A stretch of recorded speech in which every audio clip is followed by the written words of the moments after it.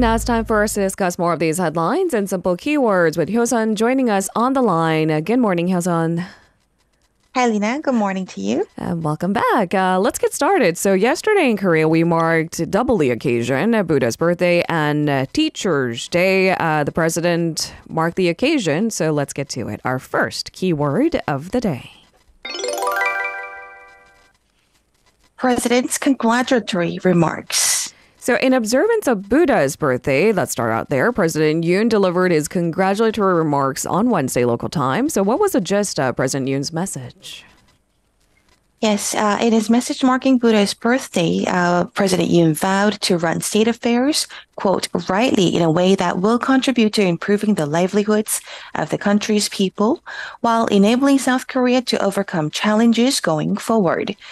Attending a celebration event held at the Jogae Temple in central Seoul on this day, which of course was a public holiday in the country, Yoon explained that he will do all he can to make a warm and happy society here in Korea. And he also added that he will always keep in mind the Buddha's teachings while he runs state affairs. Noting that Buddhism has been the foundation of the nation's spiritual culture for a very long time, Yoon also added that it continues to play a central role in keeping the entire society healthy. Highlighting this very fact, he mentioned that he will warmly hold the hands of those who are in need and pay close attention to even the smallest factors that matter to the citizens of the country. And the president also underscored how Buddha's merciful teachings will help Korea move forward and also usher in a new era of peace and happiness for the country. And Wednesday's event was also attended by Chu Kyung-ho, a floor leader of the ruling People Power Party, Park Chan-dae, floor leader of the main opposition Democratic Party, Seoul Mayor Oh Se-hoon, a Chinese ambassador to South Korea, Sing Al-Haiming, and of course, many others representing the Buddhist community in the nation. As we mentioned, yesterday was also Teacher's Day in Korea. May 15th is the day we mark the occasion. And President Yoon also had a message to the country's teachers. I mean, this is at a time when there are growing calls from society to protect teachers' rights a little bit better. Can you tell us a little bit more what the president had to say? That's right, Lena. Wednesday also marked the 43rd Teacher's Day here in Korea. And marking this very special occasion, President Yoon thanked the country's teachers in general, adding that that were it not for his own teachers in the past, he would not be able to stand where he stands now. And on his Facebook, President Yoon said that it is a day to think and reflect upon the dedication and the love of our teachers. He also recalled that as he aged, he is becoming to think more about his own teachers whom he met during the course of his life.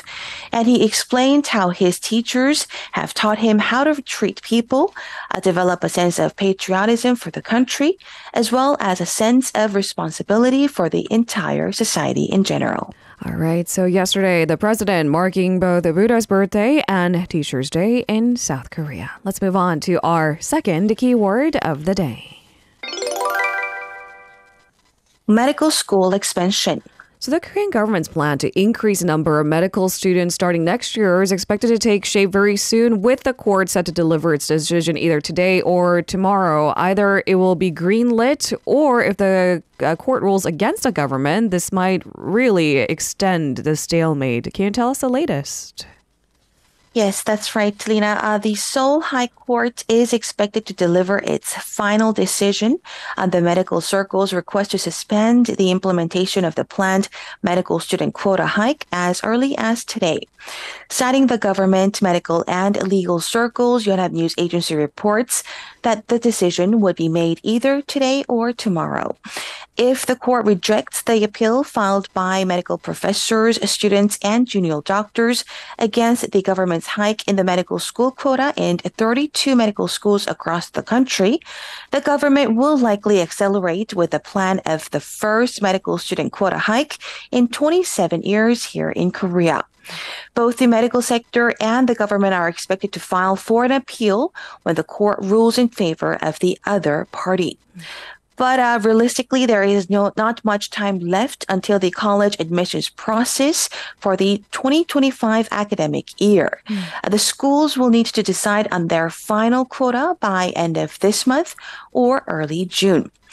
The decision will come, of course, following the court's demand late last month that the government submits related evidence and documents supporting the decision to add more slots in medical school admissions by the 10th of May, while also reviewing an injunction request by the medical sector to halt the increase in medical school admissions. And all of these legal actions were initiated by a group of medical school professors, trainee doctors, medical students, and examinees preparing to go into medical school against the Ministry of Health and Welfare, as well as the Education Ministry. They have filed an injunction to prevent the medical school quota hike plan from proceeding. And while the court decision is expected to put an end to the months-long doctor-government dispute here we have been witnessing here in the nation, it is still left to be seen, Nina, whether the trainee doctors will all return to their posts again and whether there will be any changes made to major hospitals taking a day off every week in a growing protest against the government's push to increase the medical school enrollment quota. So regardless of the court decisions, we're not quite sure if there would be a sense of finality with the ongoing strikes to come to an end. We'll wait and see. First, we'll wait for the court decision and how the medical community responds to it and how the government responds to that. All right, let's move on to our third keyword this morning. While dealing with the repercussions of the country's first multi-label system, it looks like Hive might be facing more difficulties. Our third keyword of the day. Large corporate group. So Hybe is the powerhouse behind K-pop boy band sensation BTS. They've been designated as one of the, quote, large corporate groups in Korea, being the first entertainment company to join the ranks. SM, JYP, YG never made that cut. Can you tell us more? Yes, Korea's Fair Trade Commission has designated Hybe as a large corporate group or conglomerate, along with 5 other new additions to this year's list. It explained Wednesday that the K-pop powerhouse has been officially designated as a, quote, publicly disclosed corporate group for the year of 2024, with total assets exceeding $3.8 billion US dollars. Now, Bang Si-hyuk, who is the founder and chairman of the company and holds almost 32% of Hybe's share, was recognized as the head of Chaebol, or a big conglomerate. And now this is the first time an entertainment-focused company here in the country, that is, has been put onto such a list. And this move reflects not only the expansion of Hybe's scale, but also the global popularity of K-pop itself. The latest inclusion will inevitably shed more light on the company going forward, especially amid conflicts between the company and Min Hee-jin, who is the head of Hybe's label Adore. The company would also be subject to much stricter set of rules going forward following this latest move. Furthermore, this is the first time in the history of such designation system, which was introduced back in 1986, to have 2 related individuals, Bang Si-hyuk and his relative Bang Jun-hyuk, who is chairman of Netmarble, a leading developer and publisher of mobile games, to be on this Chaebol list together. And meanwhile, the FTC has exempted Coupang CEO Kim Bum-seok from the Chaebol list because of his status as a non-Korean national. And also among other newly added conglomerates this year to the list were hotel franchise operator Paradise Group and Hyundai Marine and Fire Insurance. The FTC lists conglomerates with over 5 trillion Korean won in combined asset value as large corporate groups every year, which are then subject to stricter reporting duties as well as regulations. All right. It seems that, as you mentioned at the top of this coverage, we'll keep all eyes on what's next for Hybe. But it looks like the fate of Min Hee-jin is to be decided towards the end of this month. We'll wait and see on that front. That's the latest unveiling of the updated conglomerate list. Let's move on to our fourth keyword of the day. Delivering Korea's stance.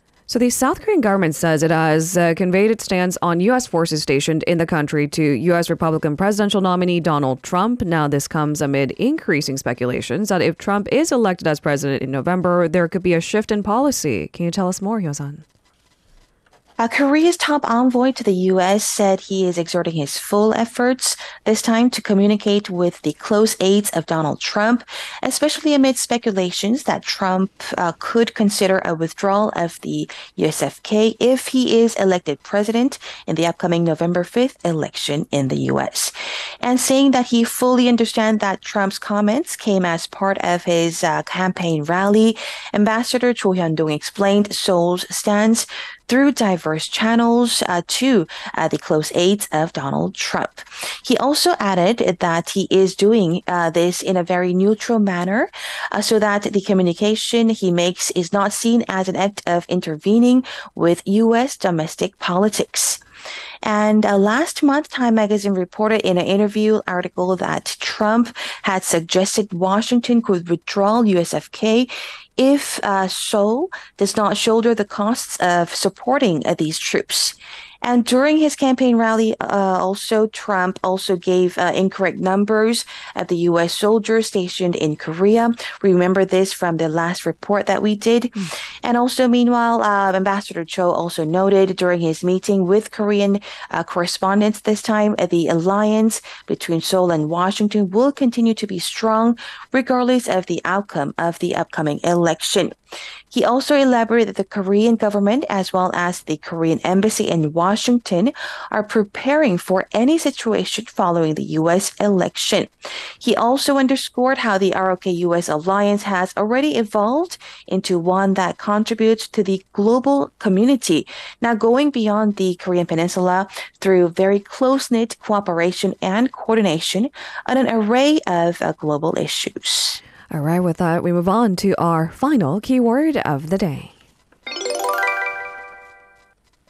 Chinese connected vehicles. So the latest on U.S. efforts to keep China in check, Washington is hinting that new rules could be coming this autumn on Chinese connected vehicles, citing national security risks posed to the data of Americans. What is this about?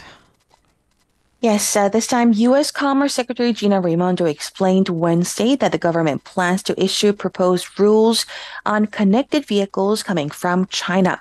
Now, according to Reuters, Raimondo addressed a U.S. Senate committee on Wednesday, where she explained that her department decided to take action considering the seriousness of how Washington's national security is often put at risk.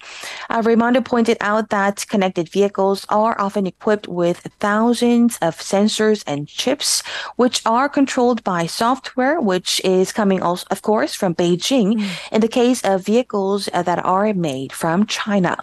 And this means that they know where the drivers go, their driving patterns, and even the people's conversations within the cars. So she warned how all this data goes right back to the hands of Beijing. And this is possible because connected cars, also known as smart cars, have onboard integrated network hardware that allows internet access, enabling them to share data with devices both within and outside of the vehicle. Now, this comes just a day after the Biden administration announced that it is quadrupling tariffs on Chinese-made electric vehicles, as we discussed yesterday. And it also echoes the comments Raimondo herself made last week. She said that the U.S. could take, quote, extreme action and even ban Chinese connected vehicles or impose restrictions on them after the Biden administration launched a probe back in February into whether Chinese vehicles imports pose national security risks. Back then, the White House said the probe was initiated because these vehicles collect large amounts of sensitive data on the drivers and passengers, while also regularly use their cameras and sensors to record detailed information on American infrastructure also. And to this, of course, Beijing's foreign ministry have urged that the U.S. To respect the laws of the market economy, as well as the principles of fair competition. Hyo-sun, thank you so much for today's coverage. We'll speak to you again tomorrow. Yes, thank you for having me. If you're listening to our program using the podcast service, just a reminder that we do go live Monday through Friday, 7 a.m. Korea Standard Time. So tune in and help us make the show more informative by giving us your input. See you bright and early on Good Morning Seoul.